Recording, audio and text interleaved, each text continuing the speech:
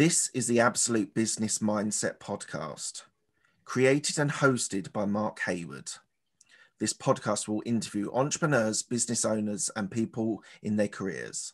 We will delve into their journey to success, key life milestones, and go deep into their area of expertise. Get ready to learn from other successes and failures. Today we have Angel Ribo, who is the CEO Confidant. Hello, Angel. How are you? Hi, Mark. Great to be here. Thank you. Thank you so much. And obviously, thank you everybody who's listening to us today. Well, thank you for joining me. It's going to be an absolute pleasure, I'm sure. What I just wanted to give people at the start is a quick synopsis of who you are, what you do at the moment, and then we'll go back and tell the story. So you help sales teams be profitable custodians, which I'm sure we'll talk about later on what a profitable custodian is, in sales negotiation, equity creation, and all based in Dallas, US at the moment. Is that right? Yes, thank you. Right. We are going to go back to your university at Catalonia, your engineering, computing engineering degree, but I want to just touch on one thing first. You speak 6 languages. Yes. Wow. So is that all based around your traveling and where you've lived in the different locations, or was there languages that you wanted to learn and you went and learned them? Well, that's a great question. First of all, as you know, I come from Catalonia and I was born 1 hour away from Barcelona. So we are right south of the border with France. So in my school, at my age, English was not taught. So French was the only option. So thank God that was the case, because otherwise I would have never learned French. So, I really, for some reason, I was really ready to learn foreign languages. Probably one of the reasons is because, as you know, in Barcelona and Catalonia, we speak Catalan, which is a language between Spanish and French, right? So we have more sounds, phonetic is more complicated. So I was learning French there. And mom and dad, they said, hey, Angel, although they don't speak a single language besides Spanish and Catalan, they said, Angel, we want you to learn English at the same time. So they enrolled me on a private school. So since I think it was 4th grade, I was learning French in school and I was learning English outside of school. And then magic happened, which was, mom and dad were they saved some money for me and my sister to go to Scarborough in the UK to learn English. And that was in 1981, 82. So that means that I was 13 years old. And that changed my life forever. If you have ever tried to learn a foreign language, you're always translating, right? You're always translating. So me going for a month to Scarborough meant that I went to Scarborough having to translate everything in my mind. And when I came back, I didn't have to translate anything. I was speaking English automatically. Automatically. I mean, I remember going back to my private school class and everybody was, wow, you've really learned a lot. And I have to tell you that trip, not only my sister went to the same school in Scarborough, but also my cousin. And I did the following thing. I was given the choice, who do you want to stay? I mean, what kind of family do you want to have? And I said, I want to be in a family in which I don't speak a word in Spanish in a month. Right. And they put me in a family. I still remember mom and dad and the 3 kids they have, 2 boys and 1 girl. I was sharing the room with a Swedish guy. Right. It was a Swedish guy. So I was, and the thing is, God helped me so much. This Swedish guy, oh my God, was he an introvert?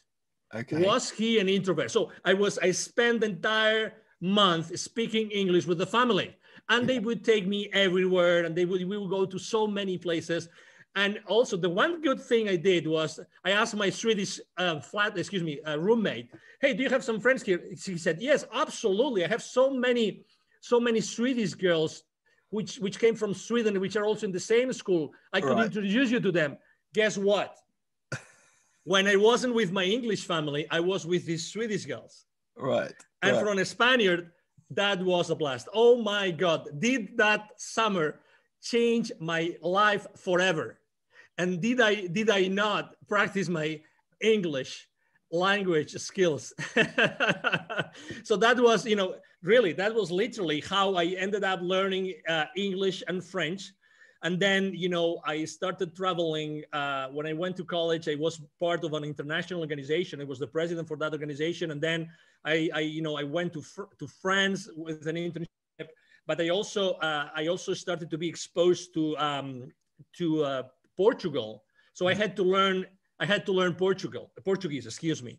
And then I learned a little bit of German because I was for 2 years, I was, dating wonderful, beautiful German girl. So I was literally visiting her, or she was visiting me almost every week. So I was going to Germany a lot. So, when you're kind of everything in your life is taking you to a place where if you just surrender to it, you keep learning and learning and learning. And, eventually I used my Portuguese that I learned with a Portuguese student in Barcelona. I used it when I was conducting business in Brazil, and when I later on in my career, I moved from Barcelona to the UK to work for a technology company. Guess what? I was asked to call in English to the Nordic countries and to Germany. So I was making sales calls from the UK to those countries. So it's kind of, I always had to make an effort. Like I had to put myself in a discomfort zone in order to learn another language.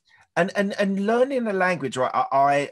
I'm confessing here, I am a typical Englishman who struggles with languages. I was at school, did 6 years of Spanish and a couple of years of German, and really struggled. I just didn't have the natural flow of it. But how do you construct learning a language? The immersion technique, it sounds like you immersed yourself in culture, in people, and that's how you learned it. But they're all Latin languages, so they all have a sort of similarity. But how did you sort of approach learning languages? As you said, you're sort of translating everything in Spanish to English, English to Spanish. Yes. But what sort of techniques did you use to get your languages and embed and understand with such fluidity? Your English is fantastic, and I know you're in the US now, so you do use it every day. But how did you approach learning the languages? Well, this is a great question. I remember when I was once paid, I think my first employer, when I left college, they paid for lessons. I think it was Portuguese. And they actually enrolled me. I don't know if I can use, commercial names, but for this, at this school, Berlitz, which they're very well known for languages and, to teaching languages, foreign languages to executives. Yeah. And they would typically, even if you don't know anything about that language, you start listening to it. You start, you don't know anything, but your brain, there's something in your brain that suddenly starts being comfortable, familiar with certain sounds. And, the more you are exposed, I remember when I first learned English, I told you my story to Scarborough, having the TV set that we had in the room, always on. It doesn't matter, always on. I would never do that today with the amount of fear that there's in the news. But, at that point, it's always getting used to the language, even if I didn't understand what they were saying. It doesn't matter.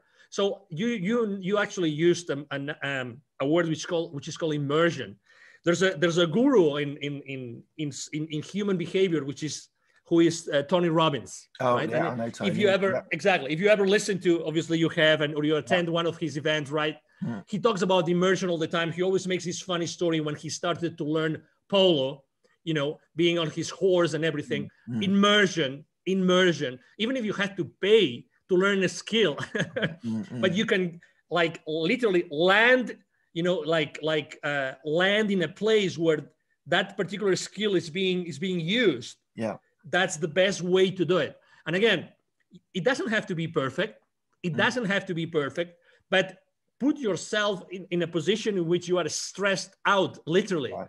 You don't feel comfortable because you don't understand anything. It doesn't matter. But your brain is starting to tune into the expressions, the phonetics. As you know, there's a certain way that every language has its own music. Yeah. Besides its own syntactics and grammar and everything, it has its own music. I think that music is as important and as the language and the words themselves. That has been my experience, Mark.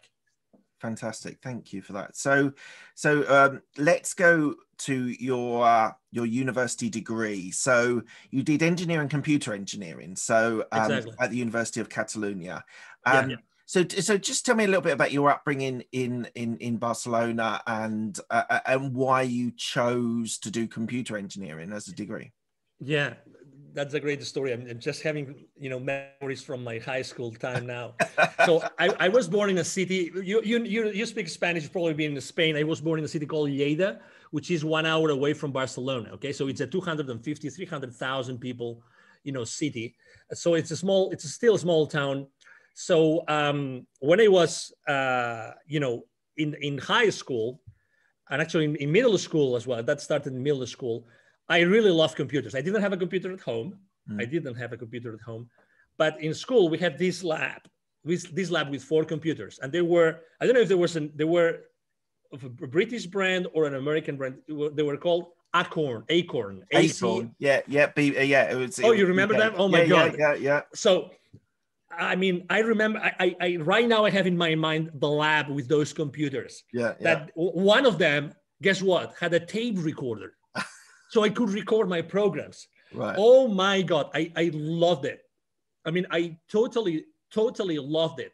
I remember that thanks to that, my dad bought me an Apple IIc computer while I was in high school. Apple IIc. Right. So it was the most fancy Apple II that existed at that time.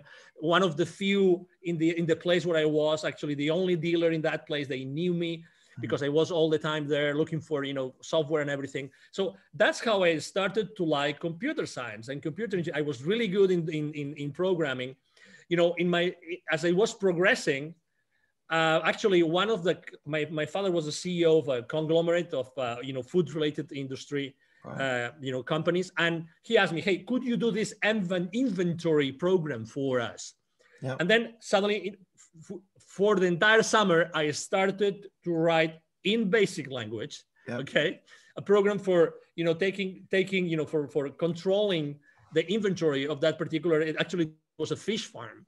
Okay. So, and I loved it so much. It was so good. Obviously, I always had great grades. So when it was time, my last year in high school, when I was a senior, and I was asked in Spain, you have to go through there's a grading system, right? And I had to pick which schools I wanted to, which colleges and universities. And I said, okay, so I would like to go to the school, computer engineering school in the Technical University of Catalonia. And I was, thank God I had very good grades, so I could get really into computer science. Yeah. But guess what? The first year was physics, math, calculus, programming, theory of information theory. I, with all due respect to all my professors and teachers and everything, I hated it. I hated it. Okay.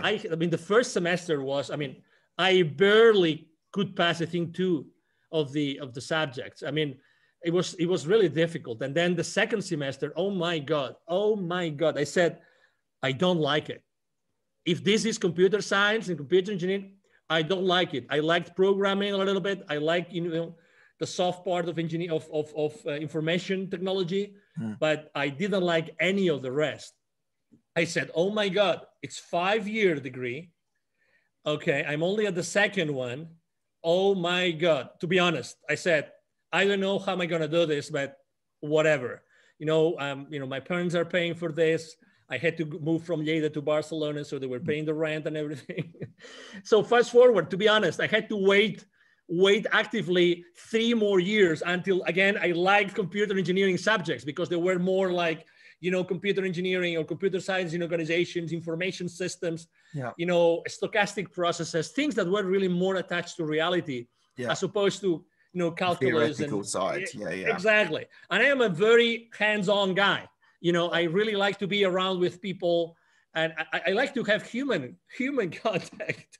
And I picture myself, am I going to be a computer analyst, programmer the rest of my life? Oh my God, no. That's not going to be Angel Ribo at all. That's why, as you have read, that's why, really after I finished my degree, I said, I have to do something more related to business, because I think that's exactly where I could make a big Before impact. we go on your MBA, Yeah. just on the computer engineering, and it might be slightly different. I want to clarify. So we have in the UK something called computer science, and that is basically learning languages. And I'm interested. I was talking to someone, a friend of mine, who learned languages and then learned computer science, and that was like JavaScript and C# and all that sort of jazz. And he said that actually it was very easy to learn because it was just learning a new language. Did you have the same experience there as well? No. Okay. That was actually, it was called a degree when I started. It was called computer science. Right. But as all the, let's say, the names and titles changed throughout my career, actually they eventually called it computer engineering. So I started the studies, were being named like that. But as far as computer languages, no, we didn't really learn, this many computer languages at all. I mean, I remember using, after the second semester, we did not learn any language anymore. So you didn't learn the programming. You were building the hardware, building the computers. And we learned both hardware and software. But what I'm trying to say, they taught the programming, the languages that they taught us, or the programming that they taught us were language independent. Right. Okay, so it was very much on how to do things, but not specifically with a language. We were using a universal language, and then literally we were given the freedom to use the language that we wanted. It could be any language. So that was, I mean, again, but if you realize, maybe if it was more like specific languages, maybe I would have liked it more. I don't know. But the reality is that everything seemed to me too abstract, and I wanted to go back to earth. And that's, as I mean, reflecting upon what I had done in high school, again, it was very down to earth. I was able to deliver specific results. I mean, as much as I am a strategic guy, but to be honest, I'm a strategic as far as the rubber can hit the road, really. Right. Otherwise, it doesn't serve me. Right. It doesn't serve me. And I need to see those results, because at the end of the day, I think that has helped me a lot in my life in general, like really wanting to see those specific results, those specific outcomes of everything that I have done. Yeah. Yeah. So you then did an MBA in Barcelona. Yeah. Was that to give you the business experience? Yes. Actually, and one other question, sorry, a follow-up question. Yeah, of course. At that time, doing an MBA, did you want to be an employee working for a big, whether it's computers or whether it was a business or finance, wherever? Did you want to work for a big corporation, or did you want to be an entrepreneur at that stage? That's a great question. I'm going to tell you. So while I was studying, in order to make money, I was actually working at the same time. Right. And I was working, giving education, computer education, teaching WordPerfect and Lotus 1, 2, 3, to the employees of the university of my own college. Okay. Mm-hmm. But the first job that I got before I graduated, I was actually at the rector's office, at the president's office of my own university. Oh, wow. Okay. Because they opened a position in the international, it was called the rector's office, Department of International Relations. And that was my first job. My real first full-time job was like this. So it wasn't related to technology at all. So while I was having that, while I was, doing that job, I was there for 5-6 years. I was actually studying, my MBA. Mm. If you ask me why, because I really wanted to have a different perspective of the world. I wasn't thinking of where am I going to work, what kind of role I want to have. I wasn't that strategic. The only thing I knew was that I needed to have additional knowledge if I wanted to go with a higher level of comfort to work for any corporation. Right. So I started working in international programs, and then I started traveling extensively. And we had these wonderful relationships and trips to the UK to talk to the Imperial College and the University of Manchester School of Architecture. And we would go to all these many, universities in Europe and also in the US and in Latin America, which were mainly the places where we would have, relationships and programs and things going on, right? So that was actually my first full-time job. And it was thanks to a bad personal experience that actually I decided to move out of Spain. But when I was still working, and let me tell you the story because you're going to like it. When I was still working at the university, a headhunter came. A female headhunter came one day and said, Angel, we want you in the private sector. I have this opportunity for you. I cannot disclose how I found you. And actually, I still don't know today why. Okay. But, well, I know why, but I don't know how they found me. But anyway, we would like you to work in this particular company. I think you would make a great fit. And it was an audiovisual company. Okay, so they would do all sorts of audiovisual productions of any size. It would be the launch of a new car for Jaguar, or it could be like the 100th anniversary of FC Barcelona, just to give you a couple of examples. Yeah. But the reason why I mentioned this is because eventually I was fired from that company. Okay, so that was interesting. What did you do? What did I not do? What did you not do? So there was a lot of politics involved in that company. I was hired by one guy and I made a mistake, which is I allowed myself to say, to accept a position because this guy said, hey, we are reorganizing this part of the company and I'm not gonna be your boss anymore. So before I hand you over to the new boss, I want to give you the opportunity to go to another side of the company. It's up to you. You decide what you want to do. Right. Okay. And I really didn't know nor my potential new boss at that division or this other boss. So I said, okay, let's go to this other boss, this other division. And that was my life sentence. Okay. That was, but anyway, but that's okay. And that was before. You learn from these experiences, don't you? My God. Oh, absolutely. Because, I was supposed to be in charge. Do you remember the 2000 effect? How going from 1999 to 2000? Yeah. Y2K or whatever it was called. Exactly. The 2K effect. Nothing happened. Exactly. Nothing happened. Nothing happened. The clock just ticked over. How many trillions of dollars, of pounds were spent for that, right? But anyway, so I lost my job and then I had this conversation with my headhunter. Hey, I'm glad that they stayed at that company more than 6 months, so you get your full fee. I told the headhunter, but okay, could you tell me why did you really come to pick me from the university and take me to this private company? They were really a good company, and large and very, very well known. And she goes, well, because I needed someone really flexible. Okay. I needed someone. There was something that I really liked in the interview with you, Angel, which was and she said, so if you're ready for this explanation, Mark, she said your feminine side was the part that really attracted me. And I said, what? And what did you go? What? Obviously, I've lived in so many. I'm so open to obviously so many sexual orientations.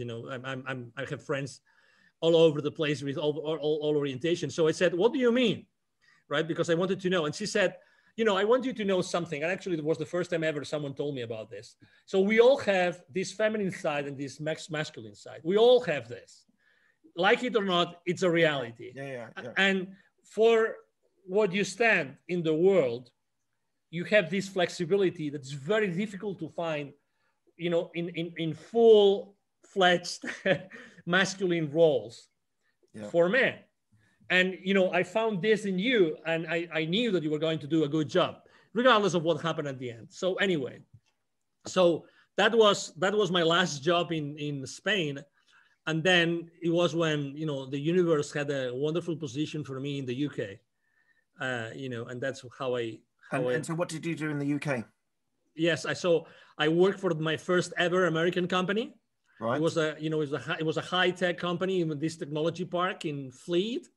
Yep. I think is it Hampshire? Fleet, Hampshire, yeah.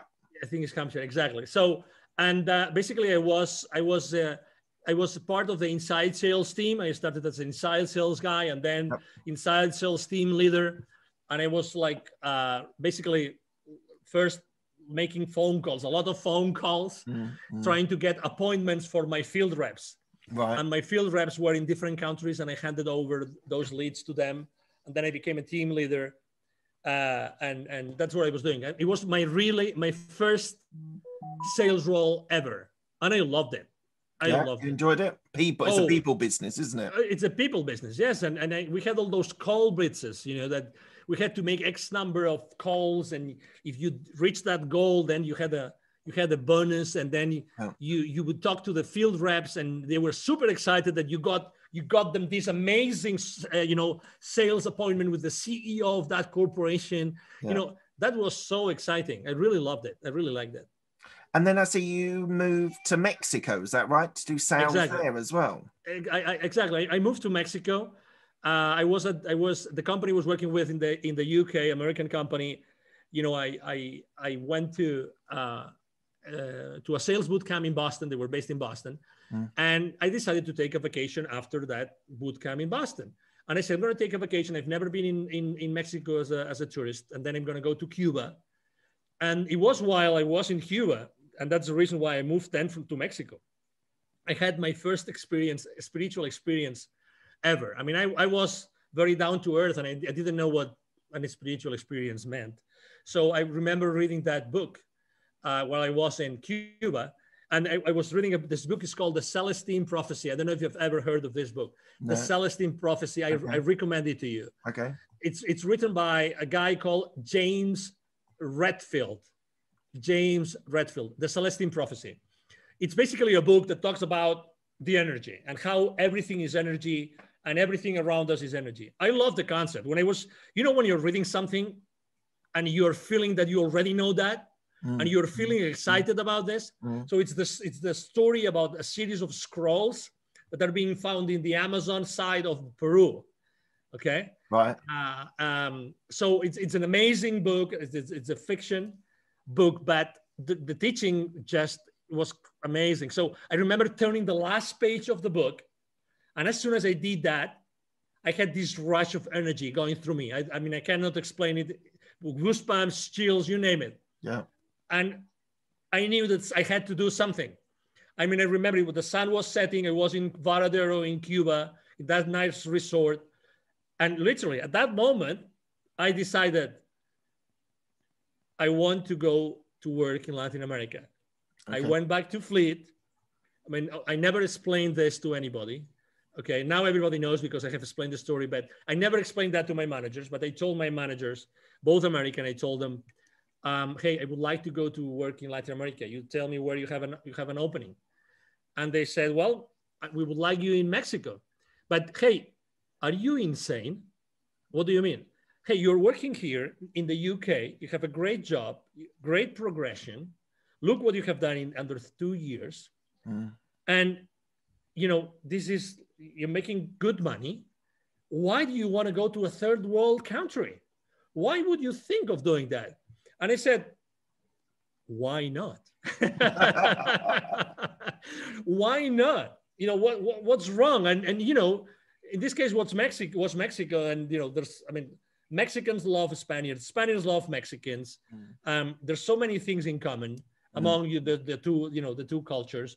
And I said, I would love to go to Mexico. And I think that there's a lot of things that I can do while in Mexico. Just before you talk a little bit more about Mexico, so you were saying about that book that had a massive impact. So yes. I started binging audiobooks on business, finance, self-development, all this jazz. I don't know, it's probably 6 or 7 years ago now. Cool. And I interviewed someone who said, you should read The Alchemist. Have you read The Alchemist? Oh, absolutely. So I was binging on this business stuff, and he's like, no, this will give you a really good perspective. It will open your eyes. It will spiritually help you. And I was a bit cynical, but I listened to it on audiobook, and it changed my life. It really changed my life, having that perspective on people's behaviors, people's way people react, and the way I should react, or the way the character in the story reacts to situations, and I'm even, while I'm telling you about this little story, I'm even thinking of the stories within the actual story. So so I know what you mean. I didn't decide to move to Mexico or anything, but I definitely know what you mean. Like non-fiction books can have, like, because as I said, I binged on business books, but that really was a life changer and a really inspiring book. So sorry, I just wanted to just pop that in there. Sorry, you were saying about Mexico. No, so but they would like, no, but I mean, to your point, I mean, I downloaded my first Audible book before Audible was even an Amazon company. And I think it's a great companion. I think that, you know, for while I'm in the shower, while I'm driving, while I'm commuting, I mean, while I'm exercising, audiobooks are a great companion. They're fantastic. I must admit, my intake has reduced, because I used to do it on the commute into my office while I was still working in corporate. And that was my, as you say, companion. That was go in, listen to a story. I listened to it at 2 times speed as well. My brain now assimilates it faster. I think that's one of my life hacks. Like if you're listening to audiobooks, put it on 2 times speed, because your brain just reacts and starts assimilating the information, even though it's coming through faster. Thank you. So try that out. That's a great tip. Try that out. I never thought of doing it, but that's why I never thought of doing it, because when I tried 1.5, it was so uncomfortable. No, the thing is, I know. You literally have to do like 2 or 3 times of trying it, and then your brain just switches, and then it goes into that level as well. Exactly. No. You just absolutely. I mean, I am a follower of a guy called Dr. Joe Dispenza. Yeah, and he talks about. He's one of the most famous neuroscientists, very, very, very respected, because he's very science-based. And he talks about neuronal connections, how they are being built, how they are being, if you want to change your limiting beliefs, how do you have to replace them by others, these kind of things. But now that you said it, I immediately saw it. Yeah, exactly. That's the place. You have to be in an uncomfortable place. Yes. As many other things in life, you have to be in an uncomfortable place in order to get yourself into a completely different level. And guess what? You just said it. It's a life hack. Yeah. It's a life hack. I'm going to do this immediately. I mean, thank you. Well, don't do it until we finish the interview. Thank you. Oh, yeah. No, but I mean, just because of this is a life-changing piece of advice. Thank you, Mark. Well, no, honestly. My absolute pleasure. So let's move from Mexico. You then moved to Dallas. And I thought it was really interesting when I started reading. So was it, I don't know how to pronounce, Dassault Systems? Yes. Dassault Systems. Yes. So you moved there, and you were doing the Mexico account in the office. But you did sales and marketing. You were there 10 years. So you were there a substantial period of time. Absolutely. You did marketing and sales, account management, sales leadership. So what made, first of all, what made you move to Dallas? And then why were you compelled to stay there for such a long period? Yes. The first thing, I moved to Dallas because at some point in 2010, the vice president for sales, he came into the country and he said, "Hey, Angel, if you want to offer you a better position, you have to move to the US, because we are a US-based company. So if we want to offer you," so he helped me tremendously. Great guy, and great company, by the way. Dassault Systems is a great French company. Right. So that's the reason why I moved to Dallas. Also, I was a bit reluctant in the beginning to move to the US. Sometimes Europeans, we're, biased on our thoughts, and it goes both ways. So, some of the Americans don't like Europeans. Exactly. Well. But I have to say, it was a great move. Also, I had 3 kids in school age. Right. So for me, also, it was also a very important thing to decide if I wanted them to receive an education in Mexico or in the US. So we decided with my wife to do it. So why I stayed so many years? So I stayed so many years because of these 10 years, actually, of these 10 years, the first 8, I was working for a division called SolidWorks, very well known in the software industry, engineering, product design industry. And I really had a lot of freedom. I really developed a very strong business. I was enjoying it. I was thriving. I had a blast. I had an extraordinary team. I did great things. My work was recognized consistently in the entire corporation. So I was really having a great time, and it was really valued, and everything was, I really have to say, I was able to build a great team along to help me do that. That's the main reason. And, I've always liked traveling. So for me, being able to develop business, to close sales, to negotiate deals with people in so many countries in Latin America, that was such a blessing. Such a blessing. I was traveling all over the place, and I loved it. Some people are maybe reluctant to travel. And, when they offer a position, they say it's 50% travel or 75% travel. Yeah. For me, 100% travel was amazing, right? Because, that's who I am. Don't ask me why. It's just who I am. Probably because of the languages, right? Because I feel like a citizen of the world, that I can go anywhere. And I like learning. I like being exposed to new things. And that's who I was.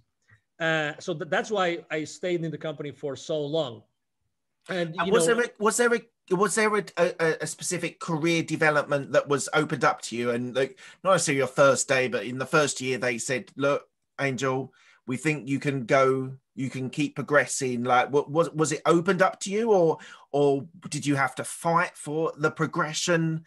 Like, what was? I had to fight for the progression. I suppose you were in sales, so yes, I had to fight for the progression.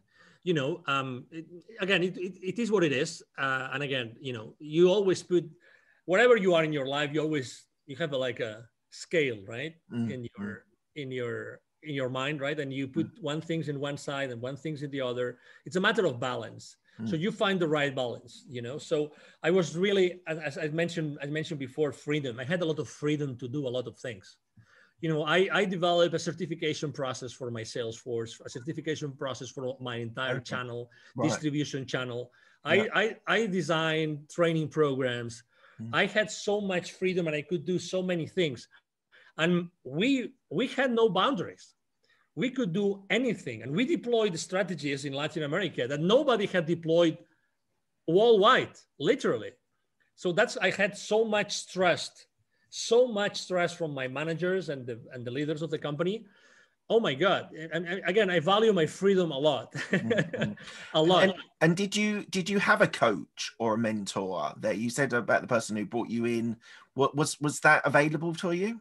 Not really. That's a great question. I think that I always learn through exposing myself, through being in uncomfortable places, and being the one doing stuff. Probably my passion and my enthusiasm helped me a lot, so that when I was proposing something, people would, go with me all the way. I was one of these guys that I would really, walk my talk. So people would come along with me, but there wasn't this written career path. I wish, because that gives you a lot of certainty. That's why, I was, people talk about the term like a corporate survivor. Yeah. In the sense that even though there was not such a career path specifically laid out for you, still I was able to thrive, and I was able to get different positions. I started as a sales rep or a sales manager, and then I started to incorporating territories.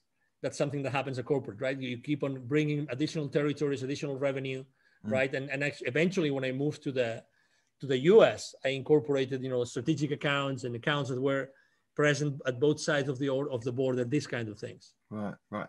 Okay. Well, let's fast forward a little bit. I do want to talk about this, but we're gonna have to move on. You're a TV host on a station in Dallas. Unfortunately, we're gonna have to keep going because I want to get everything in. Go ahead. So what I suddenly started seeing at a certain point of your career, you created CEO Confidant, which we'll talk about in a minute, but you started doing philanthropy. It's charity work that you started to do. So you became the president and co-founder of Wisdom for Kids. And you also, this is not so charity, but you became the CEO of Divine Human Ventures, which is helping the gap globally for companies to reach different parts of the world. So what made you take that shift, which is beyond the sort of corporate or entrepreneurial world, into those areas as well? Well, when I have to say, I started to prepare myself before I left corporate world in 2016. I started to prepare myself, and I started going to different conferences of people that knew about things that I thought could be valuable for me. Right. They were basically, these famous online marketeers, these people that have done, online launches, that they know everything about coaching programs, sales funnels. So I attended so many conferences during 2014, 15, and eventually 16. So I prepared myself for doing that. I'm telling you about this because in 2015, 1 year before I left corporate America, I had a spiritual experience. Okay, it was the month of March. I was in Mexico City. It was a Saturday morning, and I was exhausted. I used to like to say when I was in the UK, I was knackered. Okay? Yeah. Exactly. That's a great expression. So because I remember that morning very well because it changed my life forever. So it was at that hotel. Typically I would fly back to Dallas to be with my family on a Friday night, but I missed my plane. So I had to reschedule for Saturday, and I couldn't reschedule for the first flight in the morning. So I had to reschedule for the 5 p.m. flight on a Saturday. So that means basically that I would spend 1 day less with my family. So I was really remorseful. I woke up, I was at that hotel. I remember exactly where I was, in which room I was, and as soon as I went into the shower and the water that Saturday morning, I had, and now I recognized it, right? Or I then recognized it. I had a full-fledged like spiritual experience. So remember that what I told you that I had in Cuba before? So that happened, but with a lot of images, a lot of flashes, and a lot of things that made me cry like a baby. So imagine myself, from the outside, you would only see an adult, a young man crying in the shower under the water. But I was having all those flashes of basically all those kids in need that I had met so many times while I was conducting business in Latin America. So picture this, right? My clients were, and that's why I call myself the CEO Confidant. My clients, while I was in Europe first and then in Latin America, my clients were always large manufacturing companies. And I was always, because of the way we were conducting business, I was always talking to the C-levels of those companies. So I was always going to close business to these top, level the executives of those manufacturing plants. But guess what? In Latin America, manufacturing plants are where? Outskirts of large cities or even rural areas. And guess what? Where is the poverty? Where is the poverty in those areas? Exactly, in those very same areas. So every time I would go to those manufacturing plants to talk to those high executives, before getting into those places, I would see so many examples of kids coming to me and saying, hey, sir, senor, would you buy some gum for me, some candies? Would you allow us to keep your car safe while you are inside of the plant? Or could we wash the car? Could we clean your windshield for you? So all those images of so many examples of kids in need, this came to me so strongly while I was in the shower. And it was very clear to me after literally crying under the shower for 15 minutes. It was very clear to me that I had to do something, that experience, that incredible amount of energy going through me meant that I had to do something about it. Okay. So I remember that I was so sensitive that day. The gentleman, Mr. Martin, Mr. Martin, he was the guy that was like my driver in Mexico every time I would go to Mexico. So I remember having breakfast. He called me, hey, are you ready for the appointment we're going to have this morning? I said, no, you're going to have breakfast with me today. So I invited him for breakfast, and we had a breakfast together. I remember that breakfast as if it was today. I said, Martin, we are going to cancel this call, and we're just going to talk about something that happened to me. It's going to sound crazy, but we've been together for so many years. It was 2015, Okay, so I would like to share a story with you, and that's what I would like to do for the rest of my life. And I remember even crying over breakfast as I was explaining to him what had happened, a few minutes ago before, right? And that's the reason why. That's the reason why I said, "Oh my God, I have to do something." And that's what really triggered and ignited me deciding. Actually, I decided to create Wisdom for Kids with a friend of mine and his father, 3 co-founders, before I even decided to leave corporate America. But it was very clear to me that I was going to be the connector of the unconnected. Right. Right. The connector of the unconnected, the connector between this top layer from a success and wealth point of view with the bottom layer. Yeah. Right. And obviously, through my work for so many years, I had not only sold and developed business, but I also had trained my distribution channel, my distributors, my resellers, my business partners. I had taught them how to become, good companies, I had helped them to grow their businesses. So I was always doing this, like helping these partners of ours, grow their businesses, but also eventually the main goal of all the services I'm providing to my own clients, to those manufacturing companies, was how to accelerate the growth of their businesses. Right. So you see, there was this common denominator. So it was very clear to me that what I had to do is I had to start this nonprofit. Eventually, we called it, Wisdom for Kids. But I called it, I had to start this because I said, if I don't do it myself with these 2 other people, who's going to do it? Who's in such a good position of being able to, tap into the genius of these top level people and at the same time helping the underprivileged? So tell me a success story. What have you managed to do part of this charity nonprofit? Yeah. So there's an area which I like to go, which is an indigenous community. I like to go to indigenous communities for many reasons. One of them is because 95% of kids in those communities are poor.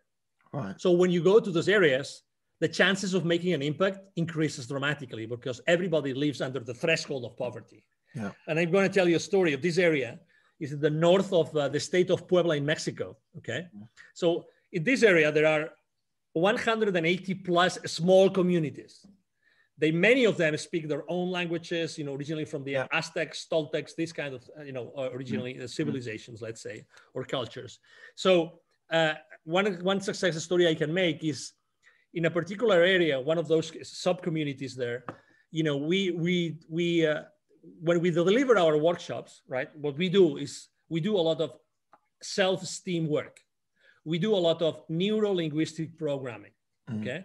Because we want to make sure that whatever we do in that community, it's sustainable. Exactly. It's sustainable. Right. So we went to that place and, we basically started talking about, hey, you have to love yourself. I mean, this is kind of the message, right? I mean, we don't teach it like this. There's no whiteboard. We jump, we sing, we dance, all sorts of crazy things that you can imagine we do with the kids. Why? Because we connect with them, again, at an energy level. Yeah. We raise the energy of that place wherever we conduct our workshops. And that's the main goal. The main goal is we connect with them at such an energy level that, like, the most amazing part of the workshop, which is a 20-minute meditation, has the most impact. So for 1 hour and 40 minutes, we are preparing our kids for the most important part of the workshop, which is the meditation. Right. I mean, you have to think that we spent 2 years preparing the workshop. We had 2 PhD students preparing the workshop with us. Right. All right. So there's these 2 kids, which were brothers, which had different grades. One was 2nd grade and the other one was 3rd grade. And the story, the success story is because, we always say that we help underprivileged kids in Latin America become entrepreneurs using their local resources. We don't want them to go somewhere else to be successful. Yeah. We want them to become aware of the wealth and the resources which is around them. Yeah. Okay, so we told them, hey, okay, so what do you think you have here that people might like, right? And we started having that conversation, right? So, we brought the mom of these two kids, okay? We brought them and we say, okay, so what do you think we could do? And one of these kids really was very good with what he was doing with his hands, right? And we said, why don't you start making, and it's a very simple thing, but bracelets with stones that you were able to find here. Yeah. Actually, and they said, wow, that sounds really interesting.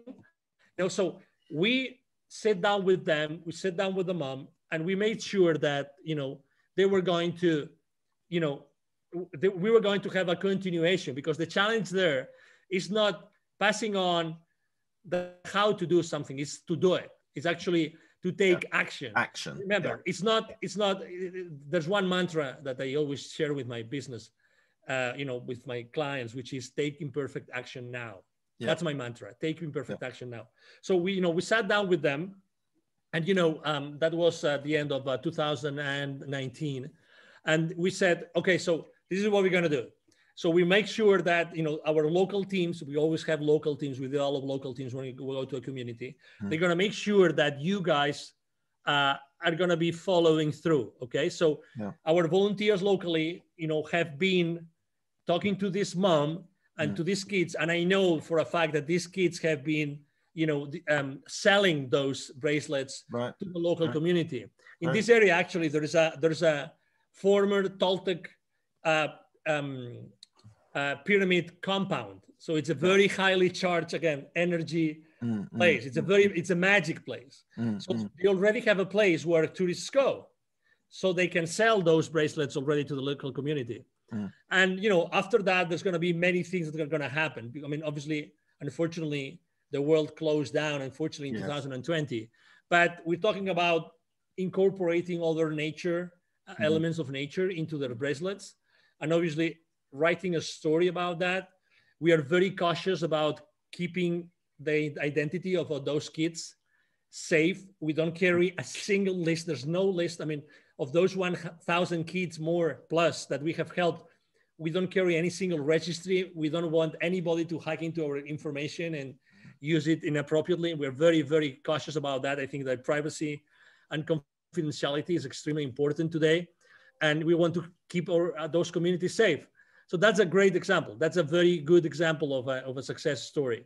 That's fantastic. And all power to you. I think it's a wonderful idea. And what's so great about it for me is that you're inspiring children to perhaps be entrepreneurs, but in their community, in their country. They don't feel they have to go to America or go to the cities. They can develop within the local community, which I think is wonderful. I want to ask you a question, which I don't often ask, but I'm intrigued. So you've described yourself as a global citizen.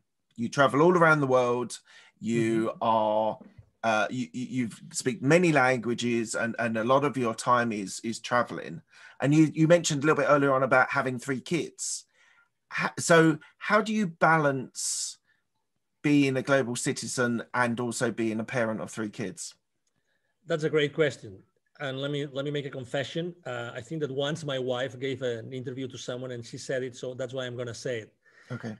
At some point in time, I think it was in 2008, so 2 years before we left for the US, actually, and she didn't tell me actually until 3 years later. So only a few months before she got pregnant of our second kid, she told me she was actually thinking, she told me one day, Angel, you were spending so much time gone. I thought our marriage would never last. Never. We were living in Puerto Vallarta in the Pacific coast of Mexico. Mm-hmm. And I would literally spend 2 weeks in a row gone. Right.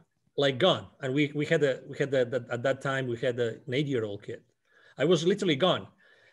And that comes with a price, right? So I was gone because I loved what I was doing. I totally loved it. But so that came definitely with a toll. right? And when I made the decision of leaving corporate America, actually one of the main reasons besides my nonprofit was I really would like to spend more time with my family. And let me tell you, I've taken my second kid, my 12-year-old now, I've taken him with me to do what I do. Right. And it's really eye-opening because I remember when I took him for the first time, we got to the place in the mountains. It was a very poor village. You know, there was the Sunday market was on. It was dirty. It was smelly. It was raining, you know, cats and dogs. And my kid, like we had literally, I mean, we took a 6.5-hour bus from Mexico City to that place in the mountains. Oh, okay. Yeah. Yeah. Okay. I mean, and my kid said, "Daddy, I want to go back home now. I don't want to be here. Oh no.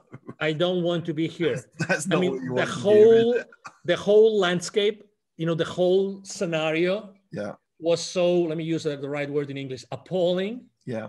for a kid that he said, "I want to go back home. I don't want to stay here. I mean, I really don't want to stay here." Well, luckily enough, the next day it stopped raining.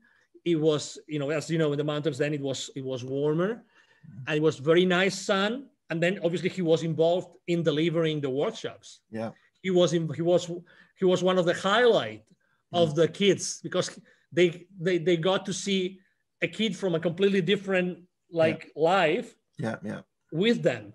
Yeah. You know, and then he changed the way that he was seeing the whole wisdom for kids that Dad is doing, you know. Yeah. And it was a great experience. And now he knows and he understands exactly what an underprivileged kid means. Yeah. Yeah. And absolutely. you know, but yeah, so, but it was, to your question, it was very difficult. Now I work, I mean, my office is at the second floor at home, you know, we have a 2-story home. Yeah. And it's different. And I spend a lot of time with my kid, and actually now he's in school, but most of the time he listens into my podcast interviews. Right. And not only that, sometimes I ask him to write posts. He's brilliant. He's much smarter than me. I mean, needless to say, his genes are much better, much better. And he's brilliant in English. He's brilliant. He got this prize from his school for his English, you know, skills. He writes really good. So he has his, you know, he made his own computer and he has it like next to me here in the office. Thank God we have a large office. But I love to have him involved. And every month I have my daddy son night, my daddy daughter night, obviously my daddy mommy night, right? Date night, we call it. But it's important because otherwise, I mean, you know, I mean, just to mention something, the last 12 months, how difficult have they been for the families? Do you know what? So I left corporate in October 2020. So I'd sort of been living a dual life. I had my corporate career and then I had my podcast and various other things.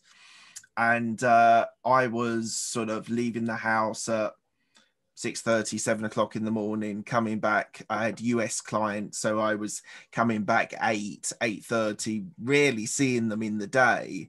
And I think one of the things that COVID has actually done is, so I'm working from home. We've managed to make it work. I can close the door if the kids are not, if I'm doing an interview, but actually being present. It's not always that you're like, I'm doing a little bit of homeschooling at the moment. We're in lockdown in the UK, but my wife's brilliant and she does most of it. But just being present and being around and having meals with them and having breakfast with them and being involved in their lives is probably, for me personally, the biggest thing that COVID has given me as a benefit. Now, obviously, there's terrible, terrible stories and deaths, and people I know have had sorrow and sadness. But the one thing for me that's been great, it didn't push me to leave corporate America. I was leaving. I just hung around a little bit just in case what was going to happen, because it was also new. But I think the thing is making a really important point that that I wasn't necessarily traveling a lot, but it just, the corporate world sucks you in and it wants more and more from you. And naturally your kids and your wife and and people around you, they're the people that suffer. You know, it's great. I mean, if you think, you know, now that you have I have to say that after leaving corporate, I was by myself in the desert for many months. Okay, right. I had to adapt. Yeah, yeah. I mean, for me, it wasn't automatic, right? I mean, although I was successful and blah blah blah. Regardless, you know, I thought it wasn't enough. I thought until I one day I sat down and started to make some accounting how many clients have I seen, what were the achievements, how many people have I met, what did I do to help them, what, you know, all these kind of things. I felt that it wasn't enough. So, you know, I mean, everything works out, right? Yeah. It's true that when you work in this large structure of a large corporation, you give so much away, so much. I mean, and you typically never feel fulfilled. You typically always 100%. Feel that it's not enough. You have to, you know, you have to give enough. You have to give more. You have to give more. You have to give more. And there's never, you know, one of the things that I will change if I was going back is the vacations. When I would take a vacation, I always have had my mind still in my job. Always. I remember one time I said, okay, I'm going to go really far. Like I'm going to travel, not to Europe, but I'm going to travel to Hawaii because they are in the middle of the ocean. Yeah. And I will not have to talk to any of my resellers, any of my salespeople, nobody. I'm going to be there 3 weeks. I remember as if it was today. I couldn't do it. So I was a corporate animal. Yeah. Mark. Yeah. Like, you know what I mean? I was like completely embedded. Yeah. Into that work. So was I. And, you know, and I didn't feel that it was wrong. I feel that that's what I have to do. I'm responsible for my business. Yeah. I'm responsible for my coworkers, for my, you know, direct reports. I'm responsible for that revenue. And if I don't do it, I am not ethically and morally, I'm not doing the right thing. And it is so wrong. It is so wrong because you give away the most precious time of your life. Absolutely. Right. Let's talk on some more cheery things. So your entrepreneurial experience is all based around the CEO Confidant. So, so it's about sales accountability. One of the things that I want you to talk about is a profitable custodian. Yeah. Now, this was a phrase which I've never seen. Now, I've interviewed probably 80 odd people, maybe. Yeah, about 80. And I've spoken to salespeople, people that started in sales. And so what is a profitable custodian? Yeah, so this is that term that we developed together with one of my business partners. Okay, so his name is Neville Joffe. He's an executive educator. So one of the things that we tend to think as entrepreneurs is that we have to do it all ourselves, and that's so bad. So bad. I think that we have never been taught to really collaborate and establish strong business partnerships. So that is exactly what I did with this gentleman. So one day we were having a conversation and we were talking about this term and of the employees being the custodians of the company's profits. And I said, hey, we have something here. We have something here.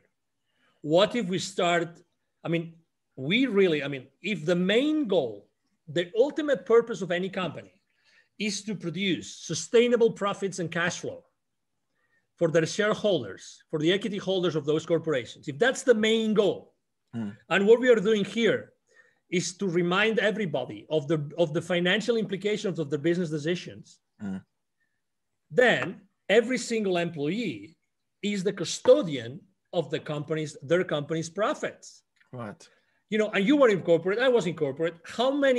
Seriously, how many real conversations, in-depth conversations did you have with any of your clients or business partners while in corporate about financial statements, about balance sheet, about P&L, you know, many, but how comfortable did you feel?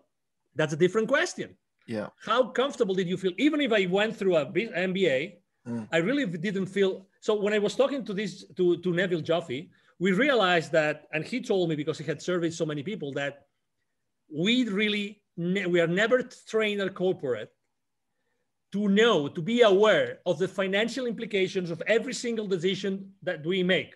Yeah. It can be a discount, it can be a new product, anything that we do at corporate, So then we came up with this concept, which is profitability custodians. I ran to GoDaddy. I protected literally, I did that day. When you have one of these amazing ideas? Yeah. I went to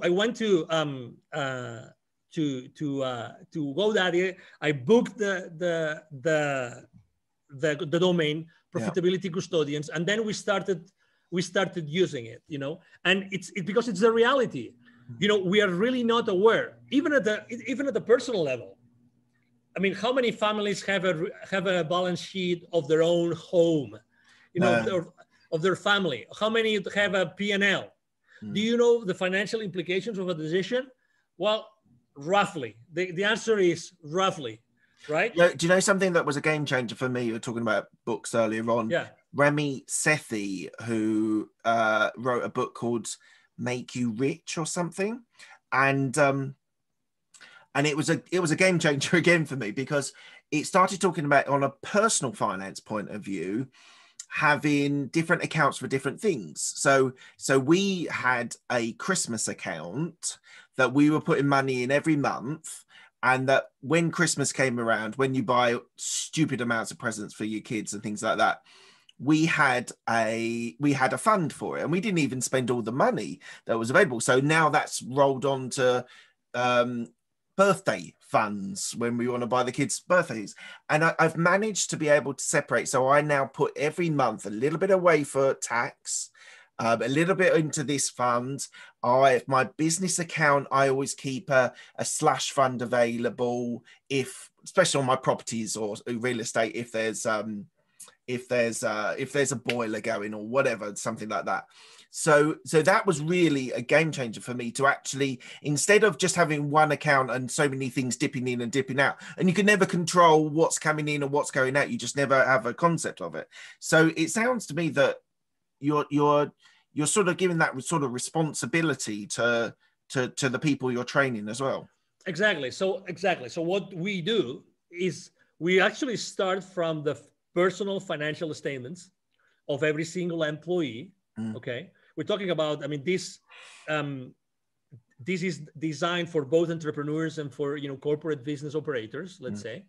So we started from the financial personal financial statements of everybody, who is being trained, because it's from there, it's from that position where everybody acknowledges what we're talking about, that we then go to corporate finances. And again, it's the same thing. Wherever you are in the corporate arena, wherever you are in the corporate world, whatever the place in that matrix of your company is that you are, every single decision that you make has a financial implication. Yeah. So basically that means that every time you make a decision, you're actually signing a check. But the CFO doesn't know, but you're actually signing a check. Yeah. So every single employee are signing checks. That's why they are the profitability custodians. And exactly, it's a very unique term. But every single employee is the profitability custodian of the company's profits, because that's the nature of the company. And that's a blind spot. That's a big blind spot. We run, as you know, we are very active on LinkedIn. We run a survey on my profile. I run a survey asking, what do you think is the main blind spot of salespeople in the corporate world? And we expected that profitability would be one of the top places. It wasn't the top. It was not the top. So that's why, again, even though every single company exists, in order to produce sustainable to increase sustainably, shareholder value and cash flow, that's the main goal of a corporation, then very little is done at an employee level. Obviously, the CFO knows what he's doing, but how much is being done in order to align? 100%, especially in corporate, because people that I worked with. So I want to talk about innovation, but just on that. Go ahead.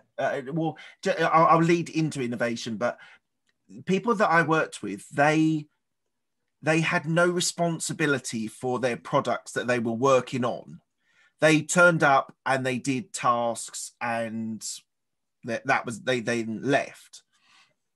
And they had, as you say, they had no responsibility of trying to make it more efficient or to raise revenue or go out. And the reason why I was successful in it was because I was interested in business development and actually finding new clients, finding new markets. So I know sales is slightly different to what my experience of corporate America is, but how does innovation sit with the people that you work with in the sales environment? So innovation for you in the sales arena is different to I was in KPMG and PwC in their software, so I helped sell and implement software.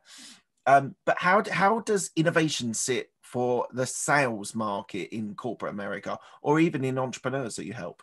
So are you talking about the importance of innovation within because my I think people, base? Or? Yeah, well, I think people just aren't aware of the importance of and I mean innovation as in making a difference, making a change, in trying to make something better, whether it's with a client or within an internal system or whatever.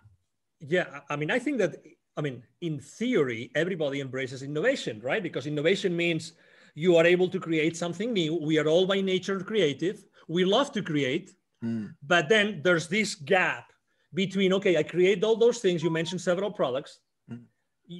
You create those products, but okay, in order to deliver those, there's going to be something involved. In order to market those, there's going to be something involved. In order to sell them. So this is the gap which is being forgotten. So to be fair, because it's easy to talk about this, but in all fairness, the thing is how many of us, while in corporate, we got the right education so that we were fully engaged with the rest of the organization, so that eventually the leadership team could keep us accountable. That's the thing. That's the thing. If you want to keep your employees accountable, it's not fair to do it unless everybody is really engaged because they have been provided with the right level of education. And that's where the gap is. Yeah. That's where the gap is. And again, it's a matter of priorities. It's a matter of priorities. So for instance, I was also selling to many different industries. We were selling what is called product lifecycle management software. Okay. Right. So that means that our clients would be like corporations that they would have some products that they would send to the market. And obviously they wanted to launch those products to the market faster than the competition, blah, blah, blah. Obviously innovation was always there because our tools were helping them to be really innovative and to launch to market, the time to market, right? Time to market. Right? So innovation was always there. But again, it's not only that you have a great idea and you're able to make sure it's going to fulfill your client's needs. It's not only that, because something that also, again, another gap, when you're selling something, how many times do you really care about the profitability of your client when they buy from you? Because at the very second that you close a deal with them, you become a liability. You become a liability in your client's financial statements. Yes. And it's a great revenue for you. Yeah. But until the returns, until the client sees the returns, you are a liability. You tell me, as a salesperson, how many times you have the tough love conversation, the tough conversation with your client in which you say, okay, but I'm only going to sell to you unless we really have a tough conversation about how that is going to help you increase your profitability. Nobody does it. Nobody does it. Because why? Because it's a tough conversation. It's like, when you're dating this girl that you really wanted to date, like you were like dying to date with that girl, and then you immediately, for some reason, something changes and she says yes. And it's your first opportunity. Are you going to go raw the first day? Are you going to tell her everything? Not the first day, not even the first month, not even the first year, because she's the lady of your dreams, right? Mm-hmm. So it's the same thing. We are coin operated, we are salespeople. So when we have this possibility to sell a multi-million-dollar to someone, we never have these tough conversations. Wrong. This is the wrong thing to do, because we want long-term relationships with our clients. The best way to keep our clients alive and keep on buying from us is if we make sure that we develop that win-win, in which they recover and they make their investment in our products and services profitable. Mm-hmm. I'm going to have you back on the podcast again. I'm gonna so I what I want to do on our second interview, I'm happy to do it, is talk about sales, is go deep in on sales, because I think it's the core of your business, it's the core of your experiences. I've got certain views on sales, not negative, because I think people's career progressions is based on selling yourself. It's like you're selling to clients, you're selling yourself to your bosses. So we'll have to get you back on in a month or two. Right, we're coming to the end of the interview. I asked my guests 6 same questions. They're quick fire questions. They don't need quick fire answers, depending on how you want to respond to them. First question is, what's the best decision that you made? Have kids. What's the best piece of advice you were given? Be open to what the universe has to tell you. Okay, awesome. Who helped you most in your career? My wife. Any regrets? A lot, but I wouldn't be who I am unless I had gone through those challenges. So that's okay. I'm a human being, so I am still wired, and I still feel that I did something wrong, but really, I'm happy to be who I am with all my flaws. That's fantastic. What are you most proud of? Well, what I have achieved. I've helped so many people, all the lives that I have been able to change. Awesome. And what does legacy mean to you? Well, legacy means all those things that the people that have been able to impact, to your previous question, all those memories, all those examples that I was able to give to all these people, the people that I was able to lead throughout my life. And that includes obviously my wife and my kids. Fantastic. Thank you very much. Where can people find you? Thank you. Yeah, very easy. Go to LinkedIn, Angel Ribo, the CEO Confidant, or send me an email. Ribo is spelled like R-I-B as in boy O. So my email address is angel, as in heaven, angel@angelribo.com. And I have to tell you, or myself or someone in my team will be, kind enough to respond to your message. So don't hesitate to write to me. That's fantastic. Thank you very much, Angel. It's been an absolute pleasure. Thank you. The pleasure has been mine. And obviously, thank you very much to the audience who has been listening to us today.